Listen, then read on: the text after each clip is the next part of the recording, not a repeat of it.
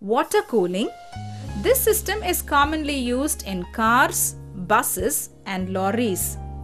Water passages between the double walls of the cylinder and the cylinder heads are called the water jackets. Water is circulated through jackets by a pump driven by the crankshaft.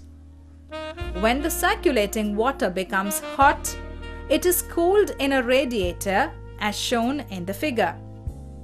Water used in the radiator should be free from salt and other impurities.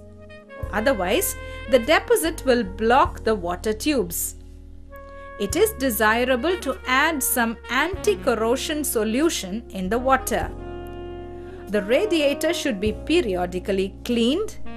In cold places, anti-freeze solution should also be added in the water. It is desirable to fit a thermostat in the upper hose connection in the radiator. During the warm-up period of the engine, the thermostat valve is closed. When the normal operating temperature of about 60 degrees Celsius is reached in the water, the thermostat valve opens due to the evaporation of either in the bellows and permits the water to circulate through the radiator.